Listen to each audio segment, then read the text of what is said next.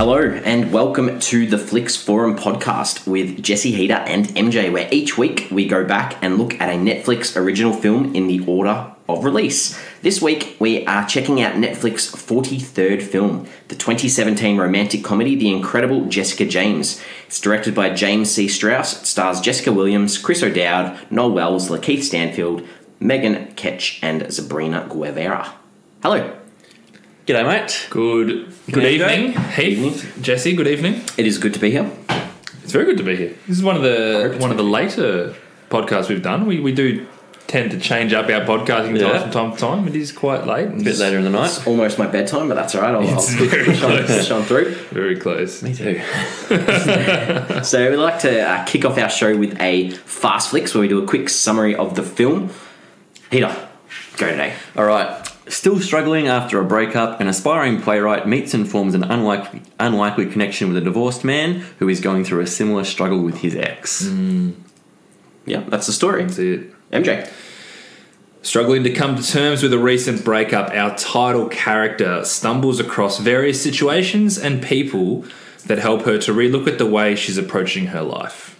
Nice. And I have said a young, creative girl wants to make it big in the theatre world, but must first come to terms with who she is. Yep, I like that. Yep. All right, so we like to have a look at anything that we've found out about this film. I struggled this week.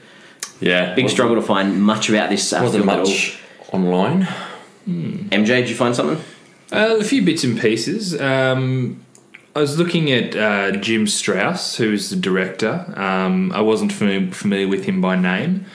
This is the fourth feature that he's directed, so starting from 2007, so he does tend to space out his work, but he also had 9 writing credits from 2005 onwards, but including a movie that I've given 5 stars to. Yeah, I saw this and I was like, MJ's recommended this to us. Which I didn't know he'd written it, but he wrote The Hollers, which is an excellent film. You think it's that was not where I was going. So, yeah, I'll get to that. A movie, The Hollers, which was a John Krasinski directed film, which is I rarely give a 5-star rating to a film, but this is one I gave 5 stars. So I didn't realise Jim Strouse had written that. What he also wrote was a sequence from New York, I Love You, which I have recommended to both. That's where I was going. Yeah, and that's so he's done some pretty cool stuff and stuff that's right up my alley. That's from a writing perspective. Obviously, he wrote and directed this one. So so it's his 4th feature. He's done in 2007. Grace Is Gone. He did The Winning Season in 2009, and then People, Places, Things in 2015, and he has a TV movie coming with Jessica Williams. So he wrote this script with Jessica Williams in mind. And halfway through writing, he met up with her, and that kind of helped. That was because she was in that People, Places, Things film that he did. Yeah. Okay. Yeah. So he obviously has a massive liking for her work. Yeah, I think obviously he sees her as a good comedic presence and the energy that she brings on screen, and he obviously knows how to write a script for her. So I found that quite interesting. I found him quite interesting. I'm going to keep a real close eye on him and his work going forward as well, and good. Maybe check out some of the other films that he's done. Interesting. Critical consensus for this one was pretty positive. Pretty positive. It was very positive. 88% on Rotten Tomatoes. Was it really? 88? On 57 reviews, so it's not like it was only like 10 or something. That's not bad for Rotten Tomatoes. That's very positive for a lot of reviews. 57 reviews for Rotten Tomatoes. Yeah. That's significant for that. And the audience sat on 66% on 776. Taken 66. Which is pretty similar to IMDb and Letterboxd, which was 6.5 out of 10 and then 3.2 out of 5. So, yeah, kind of sitting around that 6.5 mark out of 10. And enough. You know what? More people on Letterboxd have rated this than IMDb. I was about to check that because I'm like, surely I've written that down wrong. There was more ratings on Letterboxd. I was punching stuff into my calculator and was getting really excited when I thought it was going to beat it. And it just tipped over. So it's a bit over 5,000 on each one. So I often think of Letterboxd as a little bit more of a filmy kind of audience, whereas IMDb is really generic. Everyone who consumes movies in any way is familiar with IMDb. Yeah. They don't necessarily log in and rate their films on it. But Letterboxd Letterboxd TV as well as IMDb as well, so it's True. more familiar for everyone because they can look at movies and TV. Very true. Letterboxd, I think you need to go out of your way to really be a somewhat of an avid film fan to get involved with. Which we all are. So, which We're makes all me on think Letterboxd. and the fact that there's 56 reviews on Rotten Tomatoes makes me think this is more of a film for a film audience, which doesn't necessarily think that on the surface of the film, but obviously they all got behind it. Yeah, I agree with the Letterboxd thing, and then the other day I had an experience where it like totally flipped me, because usually it's like, yeah, it's on par with what you think, you know, critics and film lovers would sort of like together. And my wife has this rule where if it's anything under 3, she won't watch it off Letterboxd. Yeah, you have told me that. Yeah, so Dog's Purpose we watched the other night, Okay. and it was like 3 point something or other, and wow, It's pretty new though, isn't it? so there's a new sequel that's coming out, but it's like 2017 or something, so it's a couple of years old, and I couldn't believe it was it. bad. Yeah, We're saying it was bad. It wasn't very good. So yeah, but I do agree in general. But just I was like, thinking about this week, it really did. You got it wrong, movie audience. I've had a few movies like that where they've had a pretty high score. That happens. Yeah, it happens. Yeah. So this one had a bit of a cinema release before it hit Netflix. So it debuted at I read Sundance Sundance. Yeah. in January 2017, Yeah. and then it debuted didn't debut, but it opened at the San Francisco International Film Festival in April. Okay. Then it played at the Sundance London Festival in June. This is all 2017. Yeah, 2017. And then in later in June 2017, it played at the BAM Cinema Fest, which I'm not too sure about it. And then it had a cinema release in Portugal in July before opening on Netflix. So Interesting. did the rounds this one. So Netflix acquired the rights 4 days before it premiered at Sundance. Yeah. The original Sundance. So yeah, Netflix have obviously So they had the rights Yeah. and then they distributed it. Yeah. So they got the rights after it had its No, before it. no, but it had the volunteer screening. Oh, yeah. So there's a volunteer screening prior to Sundance, which I get all the people who volunteered to work at Sundance got to see it, and there was a whole heap of buzz off the back of that, and then a little bidding war started, and they acquired it for just over $3 million, I believe. So that's interesting that I missed out about all the cinema releases. Yeah. And it was nominated for 3 awards at the 2018 Black Reel Awards as well. Yeah, saw that too. Yeah. So outstanding actress for Jessica Williams, who was beaten by Natalie Paul from Crown Heights. Outstanding independent feature, Jim Strouse, but that was also beaten by Crown Heights. Okay. And outstanding breakthrough performance female, which Jessica Williams was beaten by Tiffany Haddish from Girls Trip. Cool. Interesting. I always want to know when they don't win. Yeah. I want to know who beat it. And this was obviously filmed New York City, in and around. Yes. It's quite obvious from a lot of the scenes. Mostly because Jim Strouse is from New York and he's got 2 kids and he's like... Makes it nice and easy to stay in New York. It's home. New York's always changing, so he's got this endless evolving set. All right, well, before we get into the nitty-gritty of the film, what are our early thoughts, MJ? What do you think? Yeah, I kind of liked diving back into that cliche rom-com structure. And I think mainly just because I hadn't really seen much of this formula recently. Nothing groundbreaking. But I was comfortable with the predictability of the formula. And the main thing I really liked about it was the internal journey that Jessica goes on. And there were a couple of nice little nuggets to take out of things. You know, when you watch a film and you think about your own life, there's enough there that it wasn't just mind-numbing. So I thought it was all right. I quite enjoyed it. Cool. Peter? I didn't really like it too much. I struggled getting into it. One of the reasons I didn't like it, I really didn't like the character of Jessica. She annoyed me, and just not liking her just meant I didn't really get into the film. And I mean, in general, I'm not really a rom-com guy, but you know, doing this, I'd try to go in with an open mind. But just I couldn't really connect and like Jessica, and it made me struggle throughout enjoying the film. Yeah, it definitely I took my time getting to like her. I don't think you're supposed to like her at the start. Yeah. Like that first scene with her on that date. Yeah. Like she's super dislikable. Yeah. Is that word dislikable? But Yeah, and even a lot of the way like she was treating the one kid Yeah. who she was trying to give him a thing. For sure. A lot of that, I mean, we'll talk about later in scenes, but yeah, just a lot of that stuff, I was just, I don't like you. I'm not rooting for you to, be happy or succeed. So yeah, that really hampered my ability to get in and actually like the film. Yeah, I wasn't that big a fan of it. Yeah, so I'm similar to Heath. So I was doing a bit of reading on this, and they referred to this as a hangout film where you get to know Jessica and not worry about what's going on around her. So and they compared it to like Tarantino sort of films where it's more about you hang out with these characters and enjoy what the characters are up to. But I wasn't a massive fan like Hida because I couldn't quite believe the overconfidence of her, and I had this feeling like they wanted or needed us to believe that she was warm and fuzzy on the inside, but she had this exterior that just wasn't matching what was going on, and I just couldn't deal with that. Yeah, I found her really jarring, but to be honest, I guess we can kick into Jessica. Yeah, let's do it. So I really did dislike her at the beginning, and I can't see a world where we were supposed to like her on that first day. Yeah, that's fair enough. You know, she was really pretentious. And she was. I was like, "Who is this? Like, you're not the title character, are you?" She was a bitch. Like, just plain and simple. I thought she was a bitch. But I actually think that she had a really good character arc.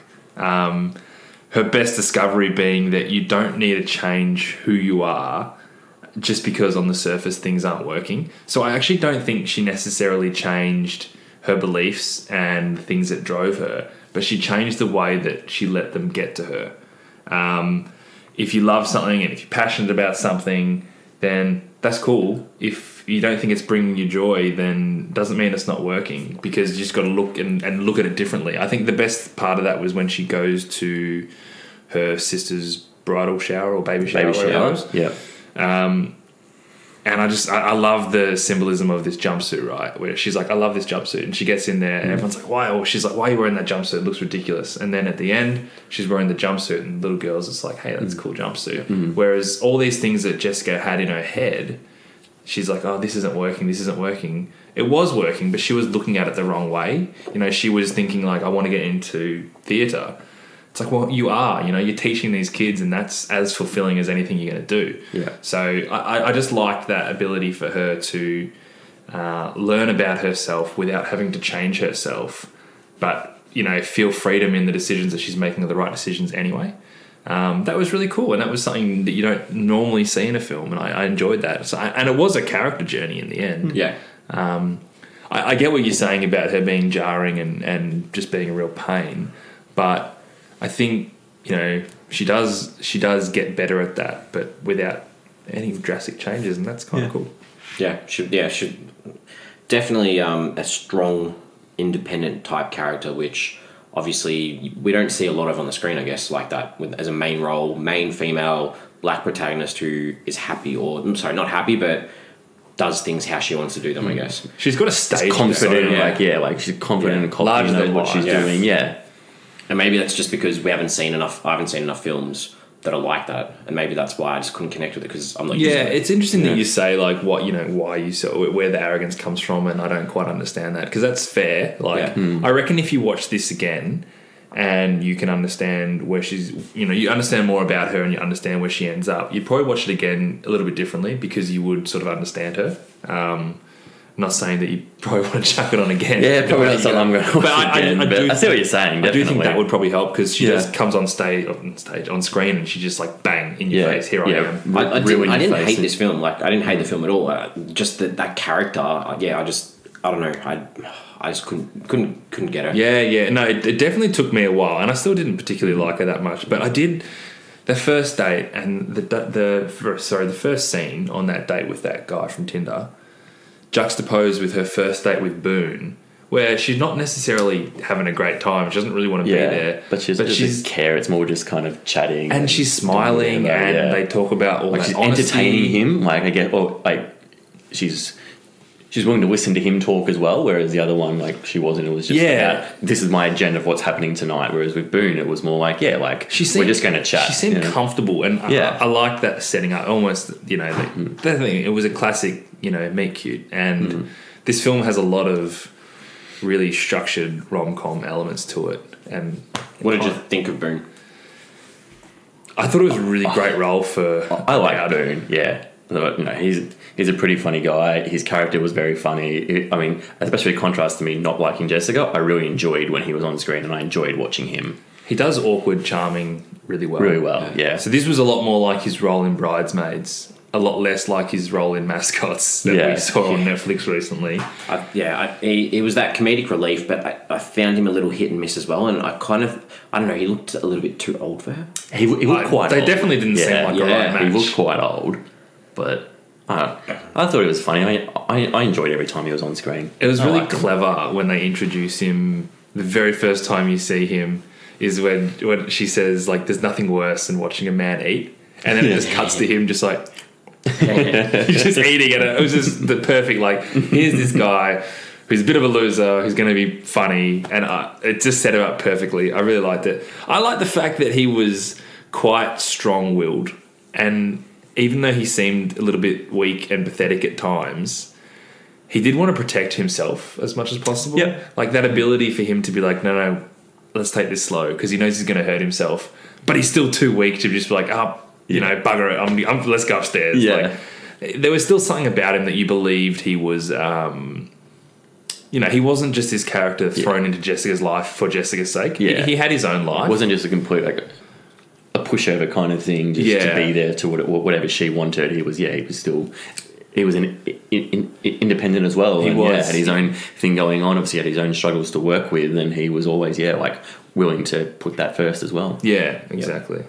I was disappointed with the role of Damon, because I love Lakeith Stanfield, and I don't know. I didn't even write him down. He was that I wrote nothing role, and, and that I was like, I was expecting so much more. When he's billed as like, I'm like, oh sweet, he's in this film, and then it's like, the only time you see him is when he's a figment of Jessica's imagination. So that's why I was like, I don't know this character at all. Except the start. Except and the end. first. Yeah, exactly. I said the first he wasn't a figment. No, he was real. And he was real at the end too when he he was. He was there. Like, that's all fine. But I wasn't expecting that. Him and her friend Tasha, I thought they were both. So Tasha was the classic cliche. I don't have a story arc at all about myself, but I'm here to serve yours. Yeah, absolutely. My favourite character... Oh, sorry, did you want to talk about she was fine. And she was what you would expect in a rom-com. Yeah. My favourite character was that Chandra. Chandra. The way I read Jessica, I thought that Chandra was the only character that really allowed her for the growth by her not going to that excursion. To me, that was the turning point. And I just thought she did that really well. And then you get to see her go to the house to apologise to her. And I just thought that was where that change happened. And I really liked it. Definitely. Really clear. Yeah. I found the relationship between both of them a little bit awkward and somewhat misplaced. Like it didn't work. But I think the idea was that Jess's own intensity and lack of direction was kind of being forced upon Chandra? Yeah. Chandra? Yeah. Chandra. Maybe you got the idea that Jess saw herself in Chandra. Yeah.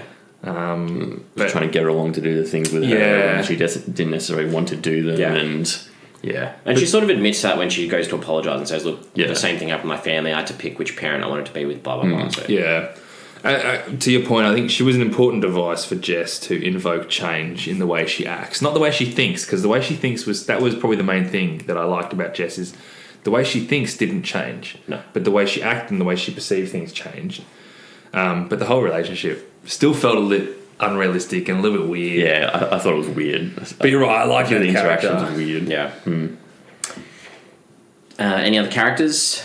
No? Nah. There wasn't much else. Any other actors that we could have seen okay for this role? I don't know if you could recast this. It's a different sort of film.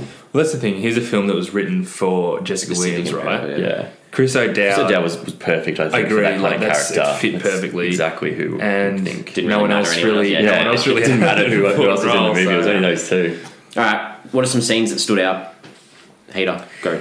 I didn't have too many, but one of the funny ones I thought when Boone's on the phone with Jessica and he's working at the front of his ex's house and he falls over the rubbish bins. He says on the phone, "I did some trash cans fall over at your end." That's right. Very funny. I really enjoyed that. Specific. Yeah. What's that sound? Some trash cans falling over.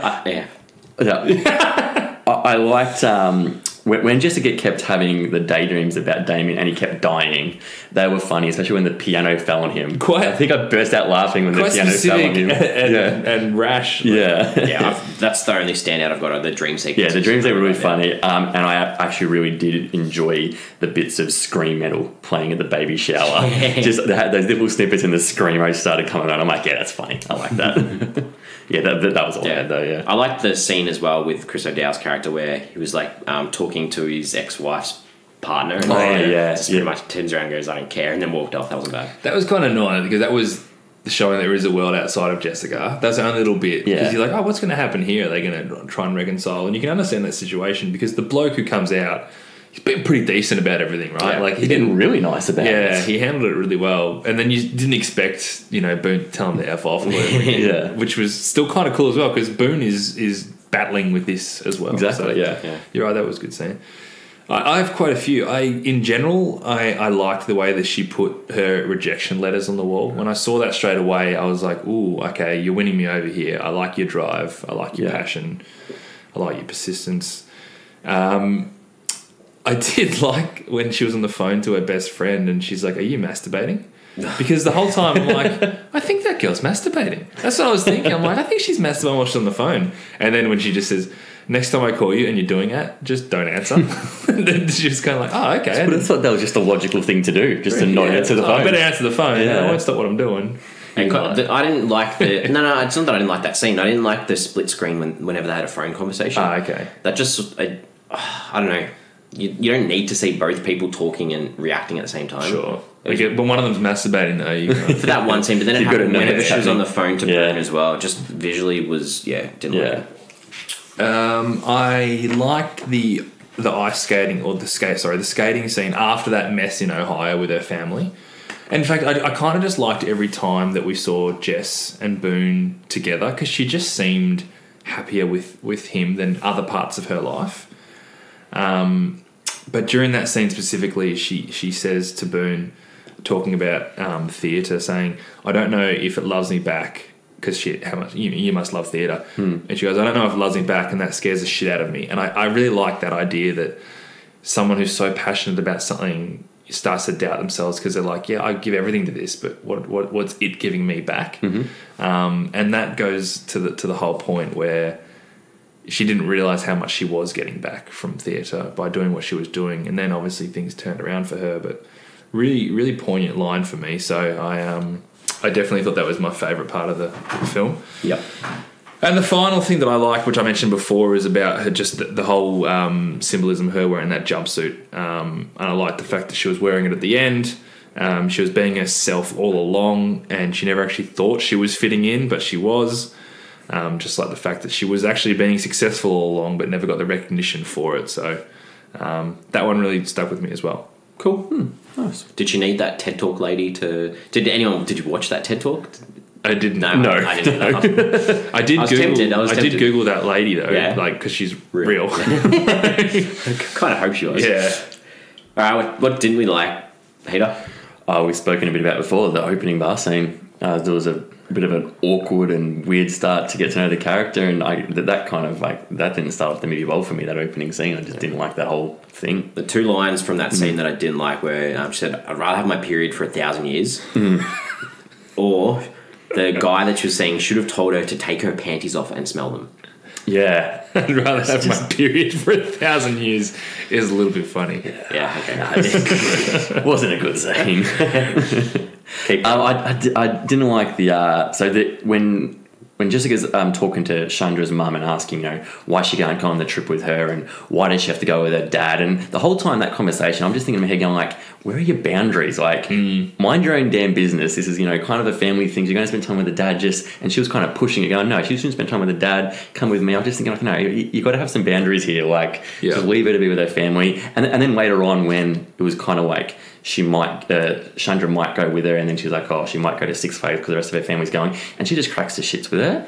Like, for not going with her. Like, you're just being a bitch here to her. Like, she wants to go with her family to Six Flags instead of going with you. Like, that's okay. I just, didn't like that whole interaction with her. And I didn't like that she was taking out on a kid, but then I did like the follow-up where she went and apologized. It was good follow-up, but just at the time, I just remember just thinking, no, like, you can't be saying this to her. This is really bad. Yep. I was exactly the same with that. I wasn't a massive fan of the follow-on from that opening bar scene where you just see her dancing through the flat and on the rooftop. The opening credits scene. Yeah, I don't know. It was weird. They hired a choreographer for that. I didn't like her just throwing the guy's laundry out. Yeah. Again, that goes to a bit of, you think you're too good. Just throwing it out. I'm like, come on, that's just unnecessary.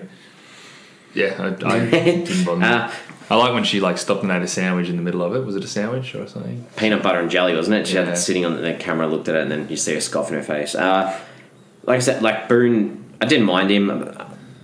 Actually, I should have put these in the things I liked. There were two jokes that he made that I liked. I liked that he joked about Hamilton being the only thing he knew about theatre. I thought that was funny. I had a bit of a gig at that. And then, like, he randomly, just out of nowhere, goes, "Oh, yeah, Jessica, I'm good at cunnilingus." Yeah, just really weirded out there. So out there. It kind of goes back to that opening bar scene where she says to the guy, like, "You should have just made a move on me straight away." Yeah. Well, at least she was telling the truth because she kind of is okay with that. I thought that whenever she smelled the Vicks vapor rub to remind her of Damon, I was like, "Oh, that's who smells like that?" Like, it must be like I know just sick all the time. I don't know. It was weird. And the last thing that I wasn't a massive fan of was Jessica brought her friend Tasha to the class for that improv game. Oh, cool. It just went way too long. The improv. Yeah, the improv. It was. She's like, "Oh, I brought my friend along for an improv game." I'm just sitting there going, "Yeah, okay." The kids don't really care. Yeah, they went around for a bit too long with their zombie kind of thing. Yeah. There's a thing similar to that when they had the scene in the theatre where the yes and game. Yeah. That was like fine, but it had absolutely nothing to do with anything else. And then the scene ended, and then there was no other relevance to it. Yeah. So that was another thing. I was like, why is this scene in here? Are you just telling me? Are they just trying to include the friend more? I feel like it was just making sure you know that she's a teacher. Yeah. And she's I also had that thing with Chandra, which you spoke about. I didn't like in general her use of the word dope. But she's dope. She knows she's dope. I feel like in the last 20 minutes she said it like 6 times. Especially the worst one was when Boone said, "I really like you," and she goes, "Yeah, Boone, of course you do. I'm freaking dope." Like, it wasn't great. It wasn't great. And that was basically it. I didn't like or dislike. I just thought it was a little bit weird that Chandra was on the plane at the end. Like, that was a bit of a weird. Those are it was a weird questions. So Boone wasn't on the plane, was he? No. He just bought the 3 of them round trip tickets to London and didn't go himself with his frequent flyer points. Yeah. That's what I thought happened. That's kind of weird. I think you're supposed to think that he's there because they got that spare seat in the middle, and then Chandra jumps on there like, "Huh? Oh no, Boone's just such a nice guy. He did this for them." Yeah, why are you taking a child like who's not your own? Yeah, like it's a writers' weekend's one thing. Yeah, but, where were they going? Why's your best friend going? Well, why wouldn't Boone go? Yeah, like it's his frequent flyer miles. That was a bit weird. I don't know. Yeah. All right. Well, what was the film trying to say? What were some themes, some ideas, some messages? Well, I'm really big on this whole growth and self-discovery thing, and I've been harping on about that quite a bit. But I like the fact, as I said, it's not necessarily as we know it. Like, there's growth and discovery in almost every film, and every character arc has it. But she didn't have to change what she was doing. She just had to change how she saw herself and thought about herself. And that's a really cool message. I like, if you're stuck in a rut and you're like, "Man, why am I doing this? Why am I doing that?" It's like, well, maybe not what you're doing maybe what you're doing isn't the problem. Yeah. Maybe it's the way you're thinking about what you're getting out of it. Yeah. Really cool message. Yeah, I think so. I sort of had to, like, being complicated is okay. It didn't matter that she had all these, insecurities as well, obviously. And Boone, makes a comment to her that you're good at hiding it, but that's fine. Like, as long as she works out how to deal with those things. Yeah.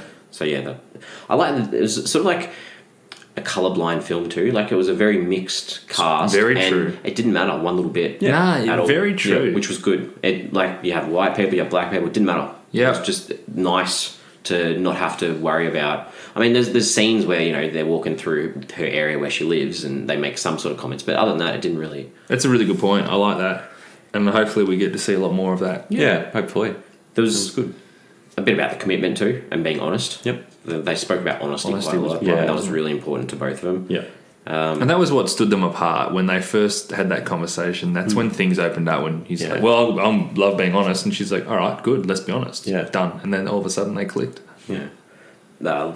Living life too. She was always telling the kids to be themselves, keeping their minds open.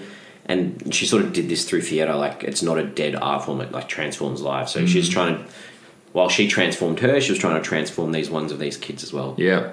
Her nose ring bothered me. Did it bother anyone else? I don't like that hook nose ring.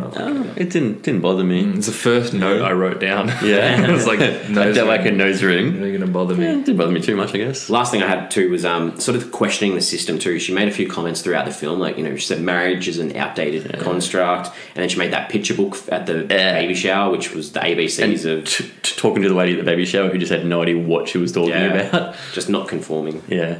It was quite progressive. She was quite progressive. And you know what? I only noted that sort of halfway through the film and onwards, how progressive she was and how strong she was in those beliefs. Yeah.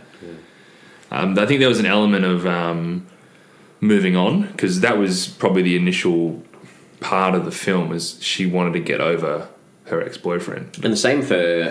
same for Chris O'Dowd. Same for Chris O'Dowd's character too, yeah. So they use each other's the wrong word, but they relied on each other to help them get through that. And then eventually, as a viewer, you kind of forget that's what they're doing. And they do that through that social media following quite well. It's like, let's reverse the roles and yeah.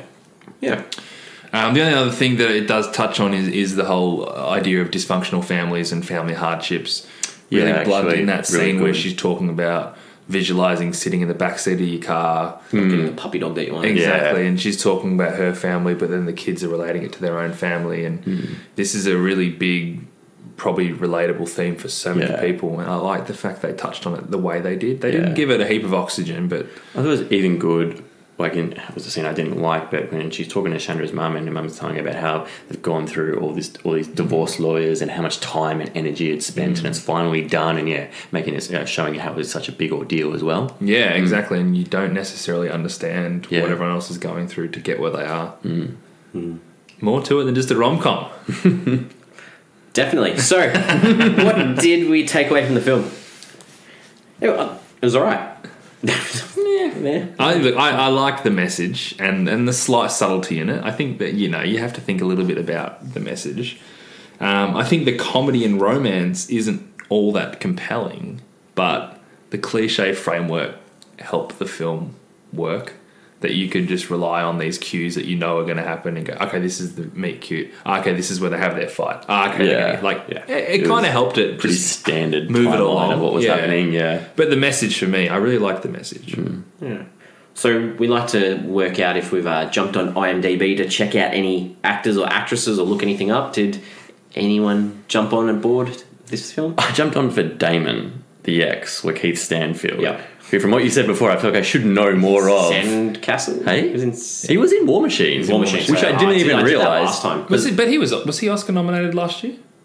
Was he? He was in Get Out. He was in Get Out. He's in Sorry to Bother You, though. Okay, yeah. Well, the one because I was watching, and I'm like, I know you. Like, who the hell are you? Yeah, he's from Get Out. Yeah. And then I was looking at IMDb, and I'm like, oh, you're in War Machine. I didn't even notice him in War Machine. But yeah, the one I saw, I was like, black guy that we spoke heaps about. Did we? Okay. We did speak about him a lot. Well, then at the time, I didn't remember when I was watching. At the time, he was my favourite. I spoke about him being my favourite character. He was the one that shot the rocket and I wanted more crying. Ah, yeah, that guy. Is that the same guy? Yeah. There we go. He was questioning why we're here. Yeah. Okay. Asking why we're here. Well, I'm looking at him here going, you're the guy from Get Out. Yeah. I didn't remember it from War Machine. He's a great actor. He's good. I didn't go on IMDb, but I went on Google to find out how tall Jessica Williams was. And she's 183 centimetres, so that's 6 foot, I think. Yep. And I think she references her height like 3 times after I'd already Googled it. And I was like, oh, well, I didn't have to. But yeah, she just seemed really tall. I didn't jump on, but I did think Chris O'Dowd was much better in this than Mascots. That's all I had to say. That was a crappy role. Yes, he was. In Mascots. It's a crappy movie. But that was such a bad role for him. It was just such a bad movie. Because do you remember Bridesmaids? Every single role in that movie was bad. In Bridesmaids, Chris O'Dowd is very similar role to this. And he gets it. He gets it right, all right? So let's just keep giving him the shots. You watch the IT Crowd? I've only seen clips from it. He's great in the IT Crowd. He's fantastic. All right. Do we have any questions from the film? I thought of one just as we were talking. Yeah.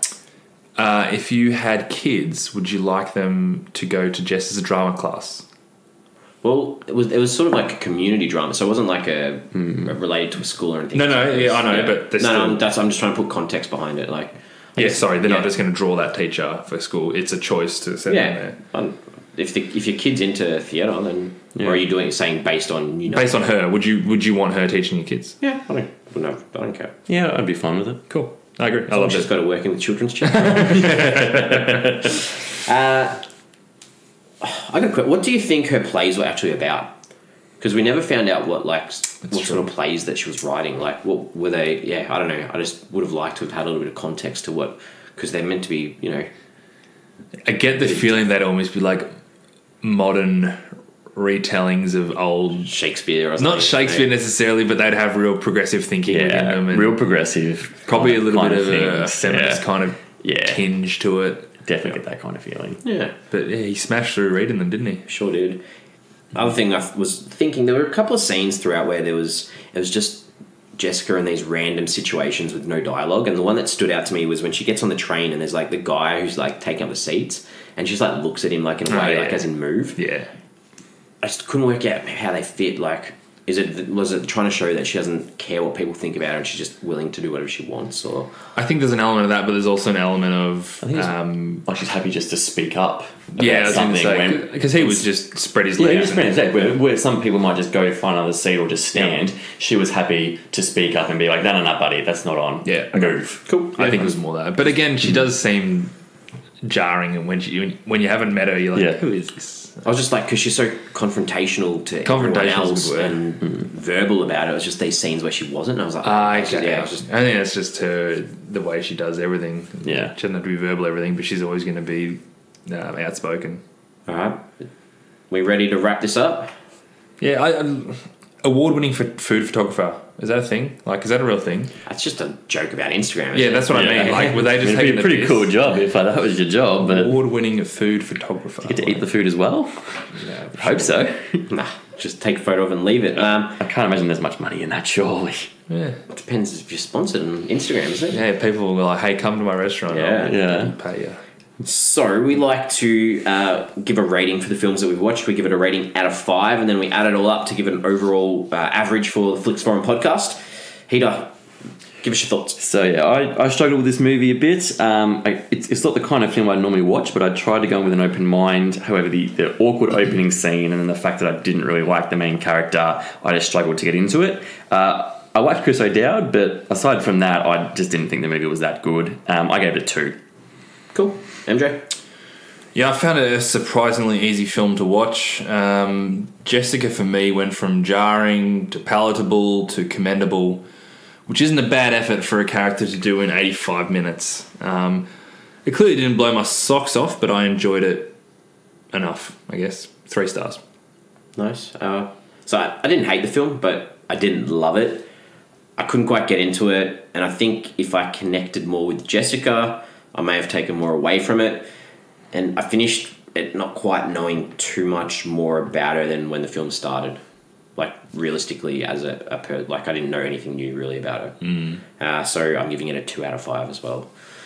So, Hida, what does that give us as an average out of 5? So I reckon that works out to a 2.33 out of 5. 2.33? I worked that out in my head before you press equals that. I'm doing it in my head too. No, I know, but I'm getting good at figuring out what our food rating is. All right, so we are on social media. We have Twitter, we have Facebook, we have Instagram, we are at Flicks Forum, we are on Apple Podcasts, Spotify, Podbean. We're everywhere. Subscribe to us if you can. You've already found us already, so True. thank you. So even if you just found it because of this film, try and listen to some of our other episodes too. That would be awesome. If you want to support us, though, subscriptions and ratings mean the world to us. They do. So we're going to chuck a question up on social media, and the question this week is, what do you prefer, stage shows or musicals? In the theme of Jessica liking theatre. Interesting. I think I like musicals more, to be honest. I'm not a musical kind of guy. I prefer a stage show. Yeah. I don't necessarily have a preference. Yeah. I do love a good musical, but Yeah. I do love a good stage show. If you had to pick one though. Well, it would depend on the show. Oh. Like I loved Les Mis when it came out. What's a show that I've seen? Harry Potter. Anyone seen Harry Potter? No, I haven't. No. That is a great show. I really want to. It's so expensive. It is very expensive. Worth seeing though. Worth putting the cash on it. All right. So next week we are watching the 2017 comedy Naked, and it's directed by Michael Tides. Tides. Titus. It stars Marlon Wayans, Regina Hall, Jonathan Rod Jackson, Scott Foley, Loretta Devine, Ryan McKnight and Dennis Hasbert. So Brian McKnight, what a singer. Some classic 90s or early 2000s songs. I wonder if he's going to act in it or he's He'd be going to 90s, wouldn't he? 90s, yeah. So that's what we're looking at next week. Been good to catch up, even though Cool. it's late. It's been good. Let's all go to bed. Let's all go to bed. Oh, yeah. All right, thanks for listening. We'll see you next week. Thanks, guys. See you, boys.